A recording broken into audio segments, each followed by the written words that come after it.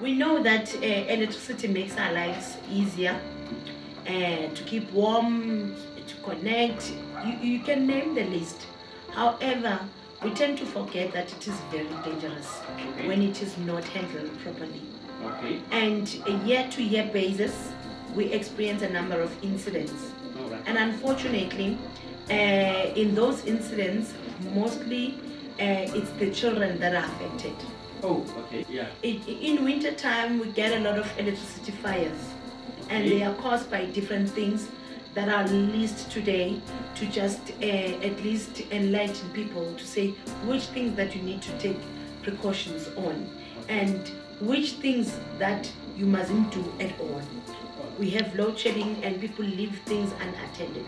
Yeah. First, I'll start in the kitchen.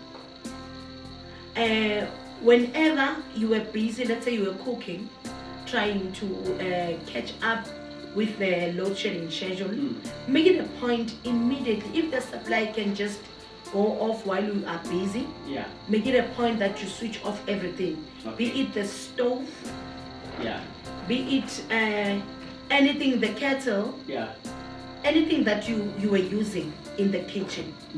If maybe you were sitting in a dining room using a heater and now the electricity is off, switch that heater off and also go to the plug. Switch completely from the plug. Because you wouldn't know what might happen when the supply is restored. And also, even if now there's no supply interruption, you are leaving the house, make it a point that everything you switch it off. In the past, I did mention that at least you can leave your fridge on.